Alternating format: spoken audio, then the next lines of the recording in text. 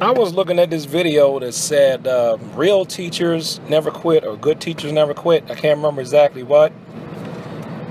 And it was a very positive and feel-good video. And of course, the first thing I thought was maybe this was something that could be applied to martial arts. So I'm going to put a link to it in the description below this video.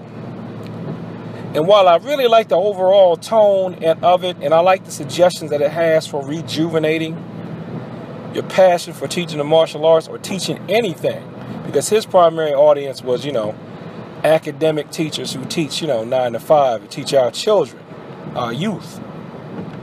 But however, I don't know if I agree with the idea that good teachers or real teachers never quit. I mean, look, I don't care what it is in life.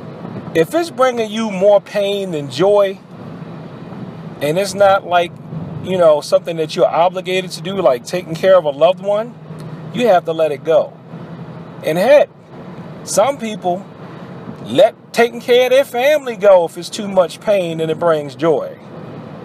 Things like divorce or, sometimes parents using tough love with their children. So, I'm all for, reaching back and giving back. And, we know that we really need teachers. But, hey, if you're really miserable at your teaching job, I say it's time for you to move on to something else.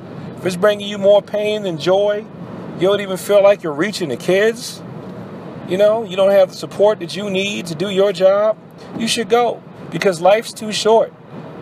You can free up that opportunity to let somebody else come in there that might be able to do a better job than you, that might have more love for it than you. And you know what?